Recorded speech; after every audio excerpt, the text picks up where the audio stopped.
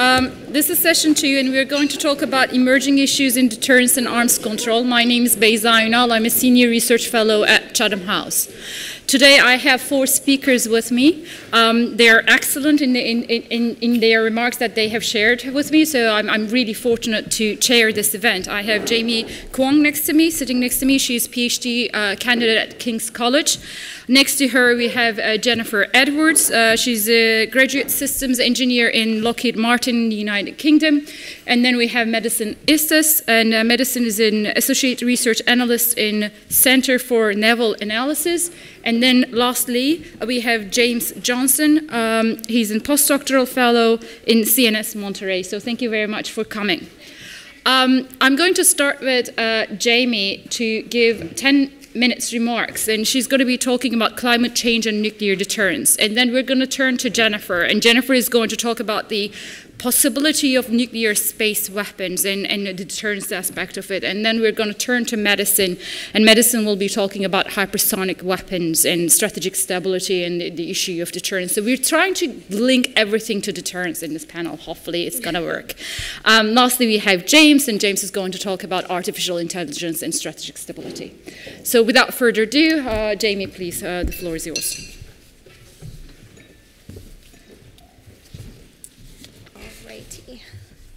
Good morning, everybody. Thank you so much for the introduction. As mentioned, I will be presenting on the intersection of climate change and the future of nuclear deterrence. So throughout my presentation, I want to argue that if current trends continue, climate change will detrimentally affect nuclear weapons systems, infrastructures, and activities, which in turn will significantly impact deterrence postures. So policymakers and scholars alike must therefore pay attention about this intersection and think critically now in order to mitigate its worst consequences in the future. So a bit of an overview of my presentation. I'll first begin by explaining the intersection of national security and climate change, arguing that greater attention must be given to the effects of climate change on nuclear weapons. Then I'll consider some specific examples of ways in which climate change will affect nuclear weapon systems, focusing in particular on early warning systems. And finally, I will conclude with some policy recommendations. So to begin with the state of play. According to the UN's leading body on climate science, global temperatures are set to warm by 1.5 degrees Celsius between 2030 and 2052 if current trends continue at the same rate. Some of the results of this will be rising sea levels, extreme weather patterns, and resource scarcity, just to name some of the most detrimental consequences. So states have started to recognize that climate change will pose a national security threat. The UK Ministry of Defence's Development Concepts and Doctrine Centre, for example, releases a strategic trends forecast every year, and the most recent recognized climate change as a conflict driver or a threat multiplier in multiple domains. The US Department of Defense, in particular, has also done some leading work in this area, most recently releasing a climate report in January of this year that assessed the vulnerability of 79 key military installations vis-a-vis climate change. But I would argue that the link between climate and nuclear is missing. And this gap is problematic for 2 primary reasons. First and foremost, many nuclear decisions and planning elements are made decades into the future, with forethought given to changing geopolitical environments and systems designed for service lives of at least 30 years. But current plans fail to consider a changing physical environment. And second, many recent government reports cite this as an era of particular geopolitical and technological uncertainty, requiring a diversity of nuclear capabilities. But I would argue that environmental uncertainty cannot be overlooked, as it will only exacerbate these issues and make nuclear systems that much more vulnerable. So to dive into some specific effects of climate change, I have a series of examples here, and we'll just give a brief overview before jumping into the early warning system example. But up here we have Fort Greely, Alaska, which is home to the vast majority of US ground-based interceptors and is facing the threat of a constantly thawing permafrost. Then we have the Offutt Air Force Base, which is home to U.S. Strategic Command, which is one of the central nodes of the U.S. command and control system. And it recently faced extreme weather patterns that resulted in extreme, very detrimental flooding. And then finally, we have the Marshall Islands, which is the site of significant US testing from the 20th century in the South Pacific. And this right here is the dome that covers 85,000 cubic meters of radioactive waste and is currently being threatened by rising sea levels. But I want to dive specifically into talking about early warning systems. So early warning systems are an integral part of any state's nuclear architecture. They're meant to detect and assess incoming ballistic missiles with enough warning to give the proper authority enough time to launch a retaliatory strike. So they're central to a state's credible deterrent. But they will be affected by climate change.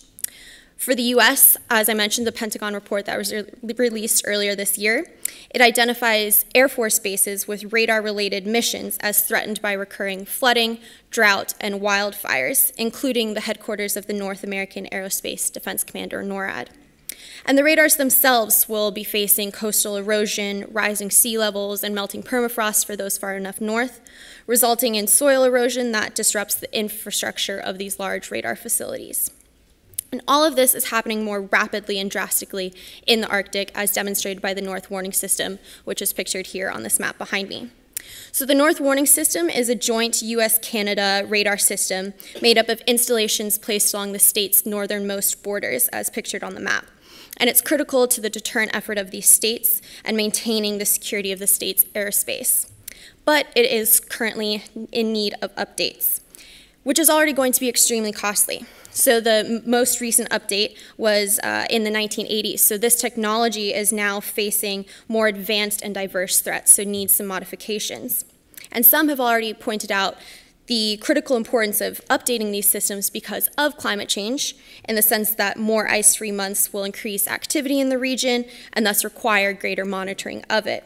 What's missing, though, is how the installations that are meant to do the monitoring will themselves cope with climate change. If they're supposed to be like their predecessors, the updated system should be lasting for 30 to 40 years and require little maintenance and personnel support. But climate change will pose a significant challenge to that, as the system must cope with an actively changing environment. So some of the implications of if climate change is not considered in the design of the updated radar system, it will be less reliable and won't remain operational for as long as previous systems. The biggest climate threat it's facing is melting permafrost. That DoD report explains that thawing permafrost decreases the structural stability to foundations and buildings and the like, and it also requires costly mitigation responses that disrupt planning, operations, and budgets. So the result will be extended resources. Again, the system's already going to cost millions to update, but it will cost even larger sums over its lifetime through significant maintenance and personnel costs because of this thawing permafrost. And ultimately, as a whole, I would argue that that fundamentally undermines deterrence capabilities. As I said, early warning systems are necessary to ensure second strike capabilities. But if you have a radar system that's unreliable or constantly under maintenance, or at least parts of it constantly under maintenance, this undermines the warning system and thus undermines a credible deterrent. And all of this is only exacerbated by the fact that the short-range radars in particular will be tasked with monitoring more and potentially nuclear activity in the region as states devote more and more resources and assets to the Arctic as the strategic space becomes more accessible. And so all of this is only to mention some of the potential direct effects of climate change on nuclear weapon systems. I would argue that there are additional effects that I would happy to talk about more in the Q&A, but some could potentially include a changing operational environment that could affect geopolitical tensions, operations of the nuclear weapon systems. For instance, these radars might need greater sensors, and potentially resource scarcity and competition that could have a strategic impact. And it's also important to recognize, I've talked about this in a very US Western sense, but climate change will be affecting all states' nuclear weapon systems, including both China and Russia. So what can we do about it? Climate change is a reality, so more must be done to think about it in security terms, and as I argue, specifically nuclear terms. So one of the ways we can do for it is commission a dedicated nuclear climate assessment. So something that goes beyond this 29 Pentagon paper report that I've been citing, beyond its short time frame of just looking 20 years into the future, something that looks further and something that looks specifically at nuclear weapons infrastructure, and not only the systems themselves, but deterrence as a whole. We could develop plans for mitigating the worst effects of climate change, thinking in advance about them, and this can ultimately serve as a model for other states to do the same. The UK, for instance, could assess the effects of climate change on FASLane. Second, I think we should seriously consider ways in which climate change will affect extended deterrence. So again, in the Arctic context, how might NATO's extended deterrent be stretched and pressured amidst greater activity and thus a changing operational environment in that strategic space? And in the Asia Pacific, how might the US extended deterrent be stretched amidst greater competition in the South and East China Seas? So finally, I think we should be encouraging serious dialogue on the intersection of deterrence and climate change by scholars and policymakers alike across relevant domains and areas of expertise. Much more research and planning should be done to ensure that we're prepared to mitigate the worst effects of climate change on deterrence, and I hope that this presentation can serve as a useful conversation starter. Thank you.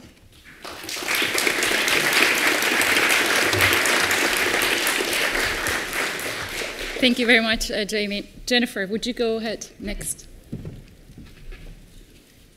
And just before that, I would like to say that the discussion here is going to be on the records, but as you know, the comments, the Q&A section is going to be off the record. Please go ahead. Good morning. I'm here today to present to you our thought experiment, Deterrence Goes Orbital. This is just having a look at the technical feasibility and possible advantages and disadvantages of different space weapons. Before I start, I'd like to thank my colleagues who helped me with this research, Jack Bowler, Lewis Lancaster and Oscar Lydiard. And I'd also like to make it clear that this is just a thought experiment. We are not advocating the use or the research into these weapons. These thoughts are merely our own and do not represent Lockheed Martin's thoughts as a whole. So I'm going to start by talking about what we mean by the term space weapons. For the purpose of this presentation, I mean nuclear space weapons. The current space weapon is an intercontinental ballistic missile or submarine-launched ballistic missile, which is a fairly well-known capability. In the middle here, we've got the reusable space plane. Currently, this is used for civil purposes, such as the European Space Agency for research. However, it's not unfeasible to imagine in the future this could be used as a weapon. Finally, we've got this orbital weapon, which is an enduring orbital capability. This would be a constellation similar to a constellation of small satellites, which we would predict would be placed in low Earth orbit and have a duration of about 15 years. It is important to note, however, at this point, that this is banned by treaties, including the Outer Space Treaty. Whereas the reusable space plane falls into this kind of grey area of if something orbits for about a year, is it an orbital weapon or is it just transient for a very, very long time? If we look at now where space begins, we have a look at the Karma line, which is at about 100 kilometres above Earth. The weapons we're talking about would be found here.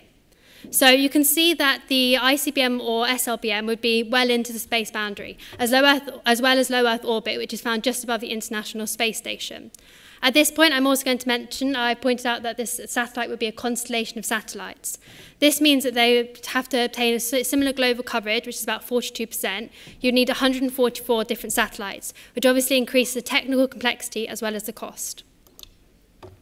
Now I'm going to talk you through a bit about the life cycle of these weapons. If we start by looking at the launch of nuclear material, this has been done several times throughout the lifetime of space missions. Indeed, radioisotope thermal electric generators, or RTGs, are used in deep space missions very often, including by the Russian military. These, however, are power-grade material instead of weapons-grade material. Now, weapons-grade material is a lot more toxic and has a much longer half-life, so it would cause more damage if it failed at launch. As you can see, there is a significant percentage of failures in unmanned launches over the last 20 years, meaning you risk damaging your own country if you are launching these weapons. If, however, we assume you've made it into space, you have to survive in quite a harsh environment. Now, whereas ICBMs or SLBMs are only transient through space, so do not have to deal with the issues for as long, any orbital weapon would have to survive up there for a significant amount of time.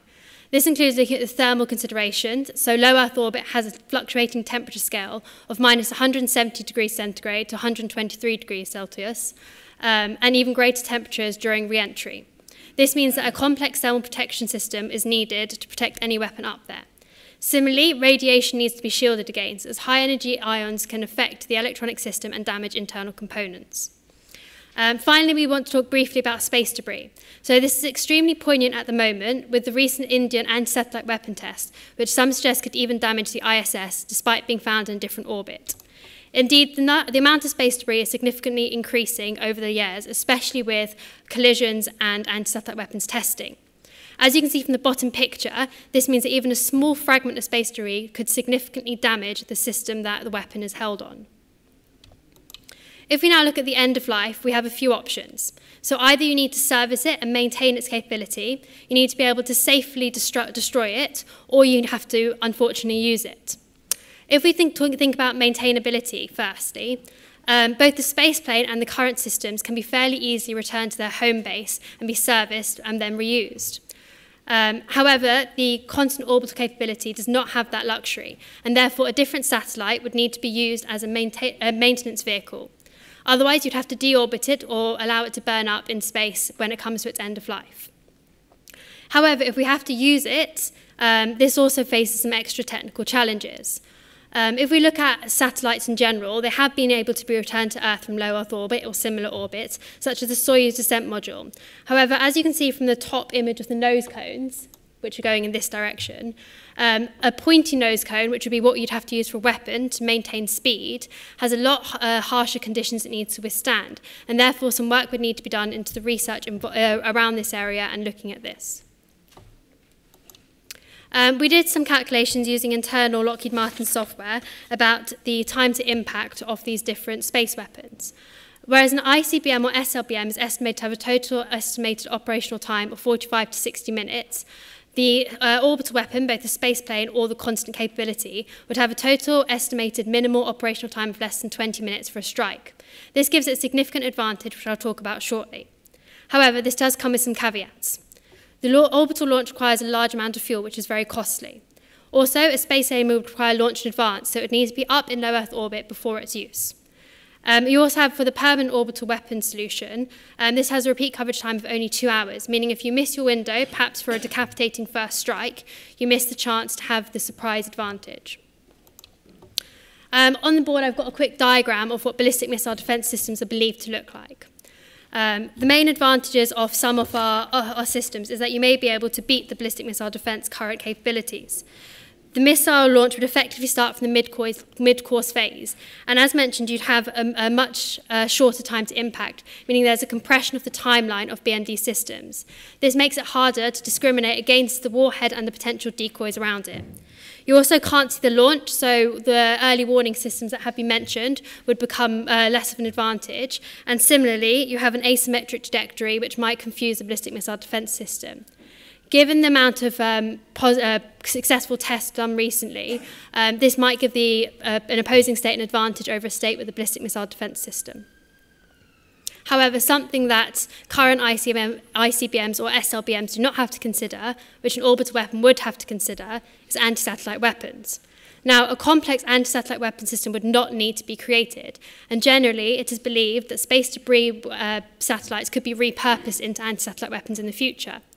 This also adds to the fact that orbital weapons could be tracked. So most countries have a quite complex log of what different things are in space. This means you have the potential of disguising your weapon. However, at this point, it would cease to be a deterrent and instead become an additional strike or first strike capability. So I'm going to briefly touch on politics, although please appreciate this is not my area of expertise. So as I mentioned, the permanent base capability provides an extra strike capability. However, there are some questions as to whether this would be tactical or deterrence. This means that it is likely to be a rogue nation or a country that is perhaps less concerned about deterrence that is likely to have one of these. Similarly, I've mentioned before that it is banned by the Outer Treaty. This means that any action putting a satellite in space or a space weapon with a nuclear warhead would be seen as a very hostile action and could lead to Cold War tensions rising yet again. However, there is some benefits to this, such as the spaceplane providing an escalatory response in times of conflict. This means it could be launched in advance as soon as the nation does something that you believe is wrong, and then be effectively there as a constant reminder that you are ready to strike whenever needed.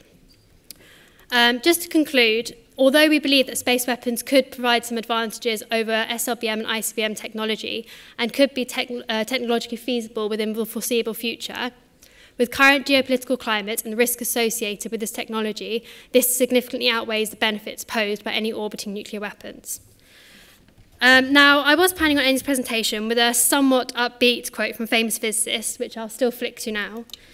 However, this slide was finalised before Vladimir Putin gave a speech in Moscow last week about the implications of Trump letting the New START treaty expire. And I'm just going to read to you a quick quote from that speech he gave. "If we don't keep this fiery dragon under control, if we let it out the bottle, this could lead to global catastrophe. There won't be any instruments at all limiting an arms race, for example, the deployment of weapons in space. This means nuclear weapons will be hanging over every one of us all of the time." Thank you.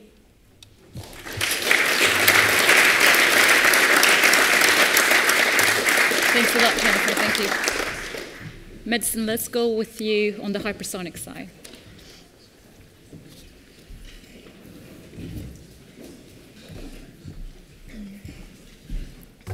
Okay. Good morning. I'd just like to say a quick thank you to the RUSI team for all their efforts in organizing this conference and inviting me to join today. And also I need to make the quick disclaimer that I'm here on my own behalf, and the views in this presentation do not necessarily reflect the views of my organization or our sponsors. So with that. So I wanted to start by giving you essentially my bottom line up front, not leave anyone hanging. So if you don't listen to anything else, at least listen to this. So based on my initial research on hypersonics and their potential's impact on strategic stability, I believe that there are some existing mechanisms at our fingertips that we already have, such as the New START Treaty, that offer a logical and accessible starting point for addressing some of the narratives around hypersonics and their potential negative impact.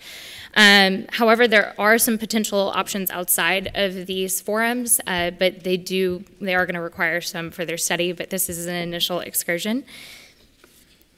So, there we go. How I came about this conclusion, I'll try not to spend too long on this slide, but I would say that what we're facing today, as you can tell by a lot of the conversations that we're having here, is we're confronting, I think, what I would say is a survivability crisis. So long-term technological trends and advancements in both strategic forces as well as conventional offensive and defensive forces are making it really more difficult for states to harden their forces against attack, and not just nuclear attack, but also even potentially conventional attack.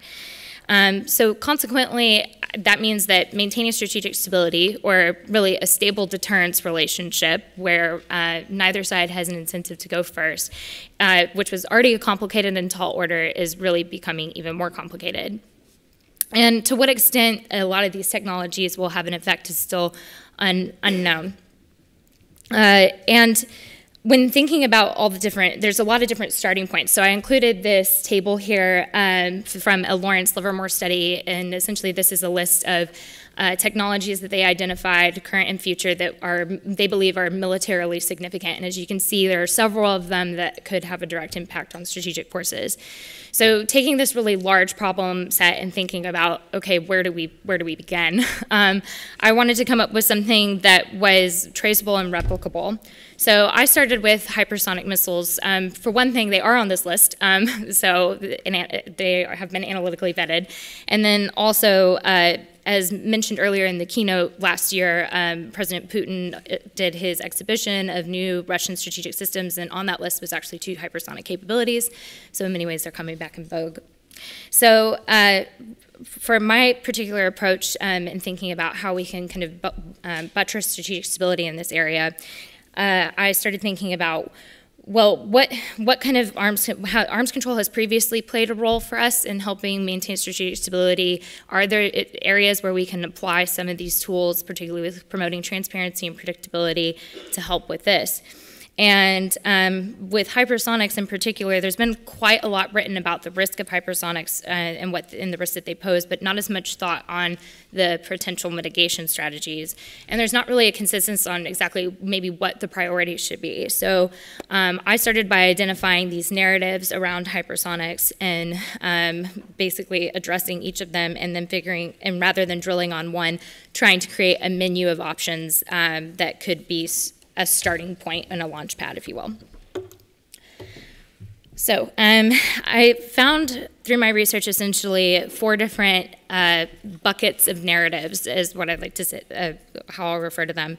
And the first one is what I kind of like to think of as these were the things we were already kind of worried about that have now been made worse. So as I said, we're kind of undergoing, I think, a survivability crisis. It's really been, concerns about forced survivability have been around for forever, but in a lot of ways, we're undergoing a renaissance with a lot of these emerging issues.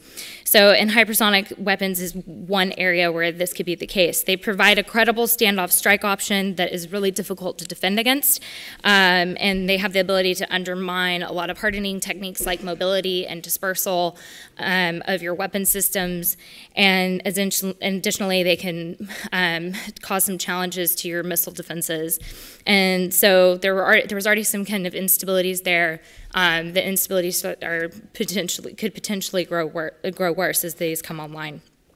The second narrative really focuses primarily on command control communications and are also our early warning detection and defenses. So as Jamie mentioned in her presentation, early warning systems play a really important role in states' deterrence efforts and in the second strike capabilities. Hypersonics can challenge these early warning senses and tracking because of their speed and maneuverability. And therefore, they have the effect of potentially compressing and disrupting an opponent's decision-making cycle by reducing decision-making time, and this could lead to unintended escalation. Another thing is, coming back to space, is that these weapons rely very heavily on space-based guidance systems. So if you find it difficult to defend against these weapons, there is some strategic logic in actually attacking the systems that help guide them there. But of course, a lot of our space-based assets have dual mission sets, and so there's the possibility if you try to target that, you might leave an opponent blind or affect other military capabilities, which will in turn, again, cause some unintended escalation.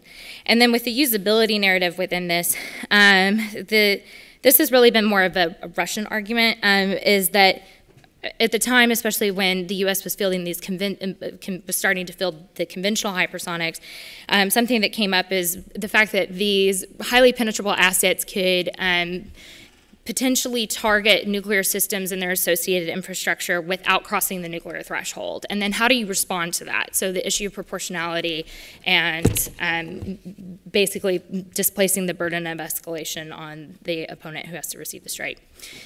And then the third argument focuses more on the nature of the hypersonic itself. So now, as you might be aware, the U.S. has made it clear that they plan to only field these in a conventional capacity. Russia, on the other hand, has so far come out and said that they have 2 systems, a glide vehicle and a cruise missile, and they are nuclear in nature, and they're also dual capable, which fits quite nicely with Russia's strategic doctrine, and giving President Putin essentially the ability to set the threshold wherever he so likes. And they haven't been as clear about what their strategic intent for these systems is going to be.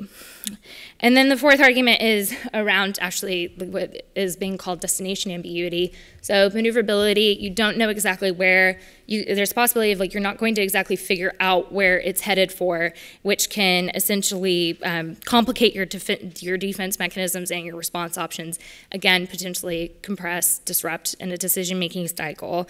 And so again, we can see more unintended escalation. So those are the 4 narratives I identified, and I essentially went through each one and kind of started to think through, okay, what can we maybe do about each of these unique problems, and what options might be at our fingertips or that we could come up with. And as you can see from the slide, I found there's actually a pretty significant amount of overlap between some of the ideas and the arguments that they help address. And I'm sorry if the text is hard to read, but those have been bolded and colored. So it's kind of a surprising finding to me is how much applicability the New START Treaty actually has here. If we're able to incorporate the new Russian systems as new types or kinds into the New START regime, this could potentially address a lot of these narratives.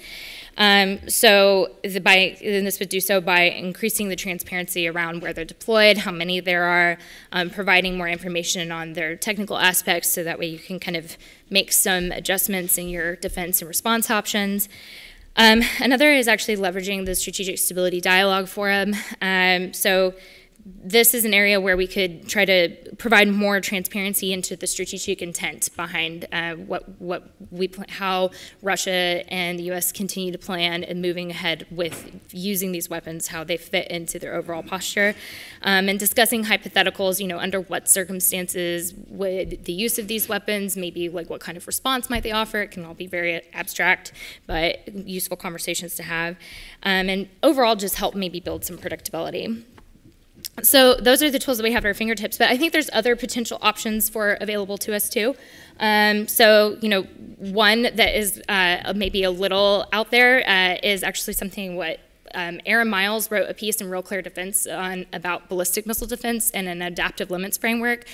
Maybe we could take the similar approach with hypersonics. So just like a really simplistic example would be for every 10 nuclear-armed hypersonics that Russia deploys, the U.S. can deploy 10 missile defense interceptors.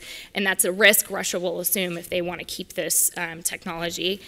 Or a pledge of non-interference with space-based assets is another one. The standing up of a joint data exchange center. We used to have this. It shared early warning information and notifications of ballistic missile and space launches. We don't have it anymore. We could stand this back up and loop in maybe the hypersonics. And this also has the potential to be multilateralized, which I think is an interesting point, especially if the U.S. is sincere about engaging with China on these issues. So all that to say, even with some of these more like low-hanging fruit starting points, I do think there will be challenges. The first is that realistically, self-interest has to be, it's a key determinator. Both sides need to be interested in cooperation and determine that coming to the table will serve their interest. Unfortunately, competition at this point is really in this space is still kind of underway, so I don't think there's really strong incentives for either side to give up their chance on maybe gaining an advantage until a clear victor emerges. And then the other is that I've included this timeline here just as an illustrative example of how much muscle memory we have when it comes to strategic forces and nuclear arms control. We've had decades to iron out the kinks, and that's what's brought us to the New START regime, which I would argue is quite good. But it's taken a lot of time and iteration. With hypersonics, if we want to start looping these in, we're going to be starting on page 1 of a 450-page book, essentially. It'll bring an entirely new set of requirements because of their dual capability, their production lines, et cetera.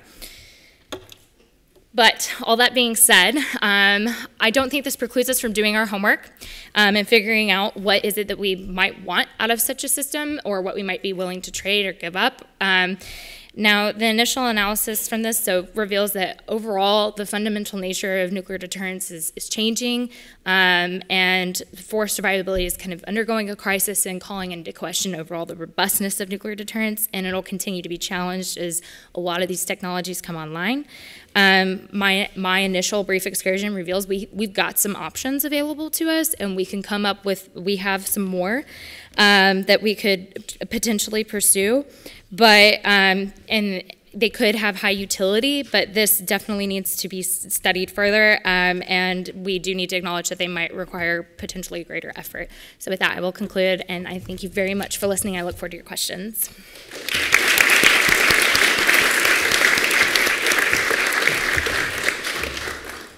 James, let's talk about the AI bit a bit.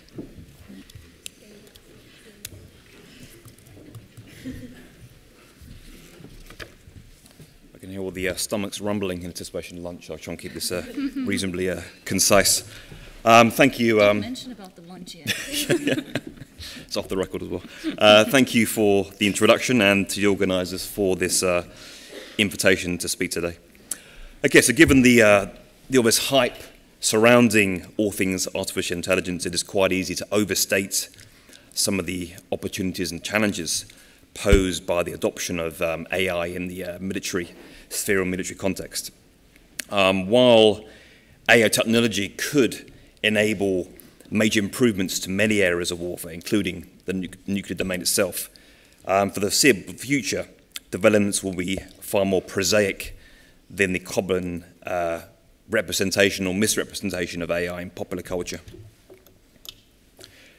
Super intelligent AI applications that can learn and teach themselves to resist human control, so-called Terminator-like dystopian scenarios, are not really the type of technology policymakers and the general public should be most concerned about.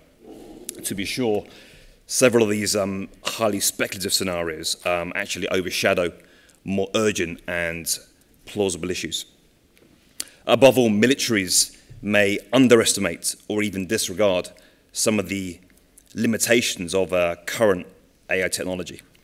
In particular, their brittleness, opacity, unpredictability, bias, and vulnerability, especially to cyber attacks and subversion. Thus, racing blindly down this path towards autonomy and autonomous weapons could have dire consequences for nuclear stability. While much of the analytical attention has focused on the impact of cyberspace on deterrence and stability, the potential implications of AI for nuclear stability have so far been under-researched. It is important to stress that while many of these risks posed by AI in the military sphere today are not necessarily new.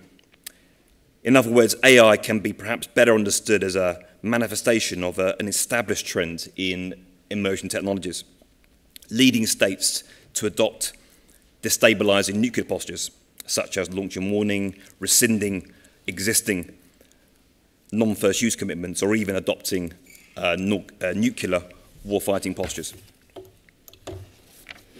My thesis is grounded in four central claims or central arguments.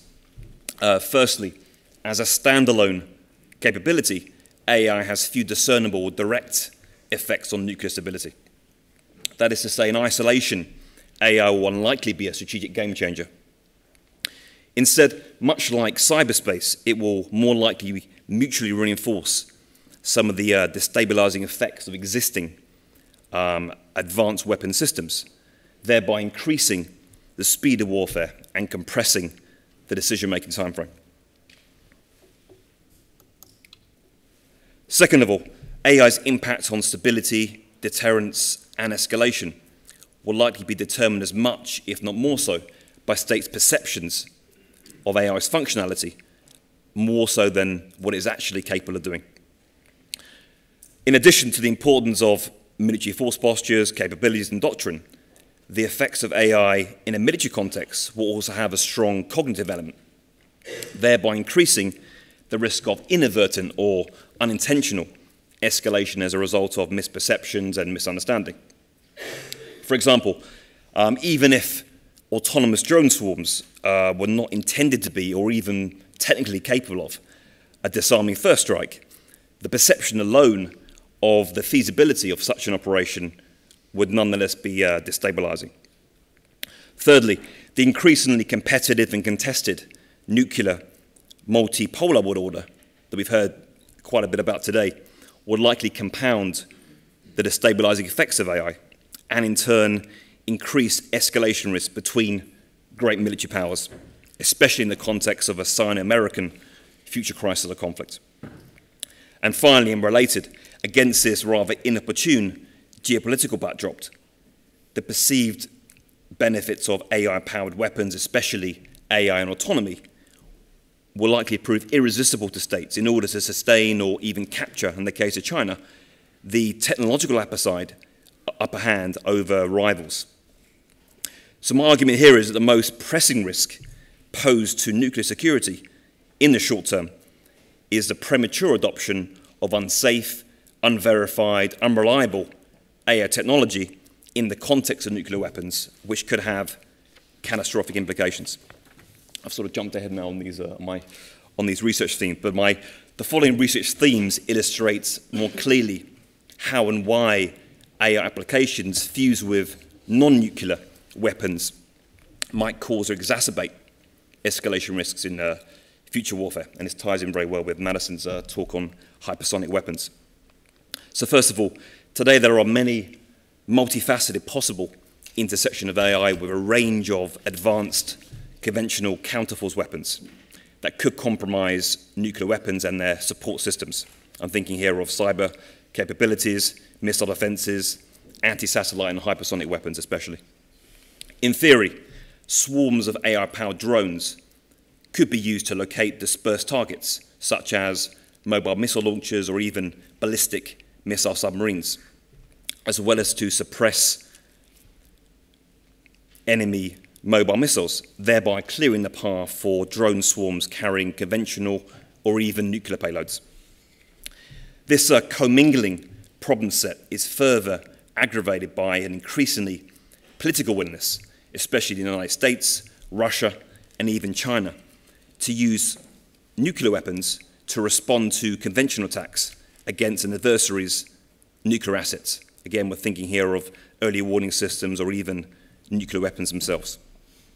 So in short, conventional weapons enhanced by AI technology may pose one of the greatest risks to nuclear escalation in future warfare.